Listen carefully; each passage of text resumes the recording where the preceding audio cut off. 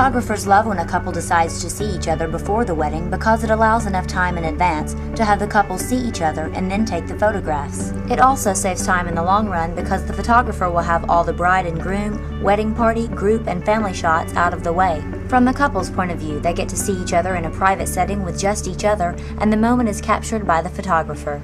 In these photos by Brides in Bloom Photography, you can see that this time allows the couple to interact with each other while their feelings are in the moment. Waiting until the bride walks down the aisle prevents them from being able to hug or kiss each other, and the moment is really lost. It allows the couple to really bond and show their intimacy.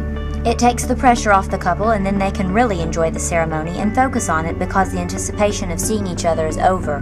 Another trend is when the bride sees her father for the first time. Here the dad is shocked and holds back tears. If you're still undecided, consult with your photographer to develop a plan for your wedding day.